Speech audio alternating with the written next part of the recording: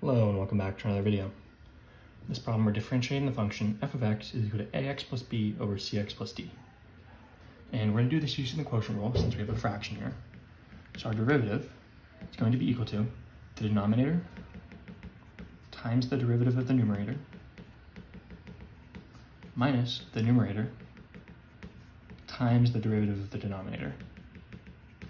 This is going to be all over the denominator squared.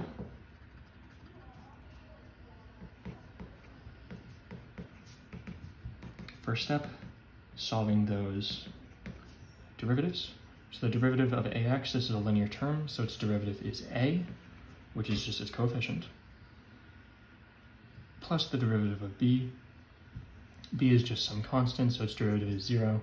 So this is a plus 0, which is just a, minus ax plus b times, again, similar thing, linear term, its derivative is just its coefficient, which is c, plus a constant, its derivative is 0. So c plus 0 is c over cx plus d times cx plus d.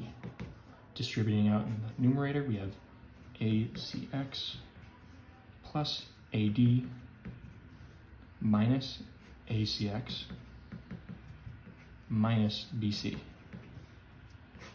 This is over c squared x squared plus cdx plus cdx is plus 2cdx plus d squared.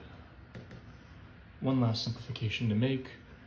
acx minus acx is 0, so we're just left with ad minus bc over the same denominator.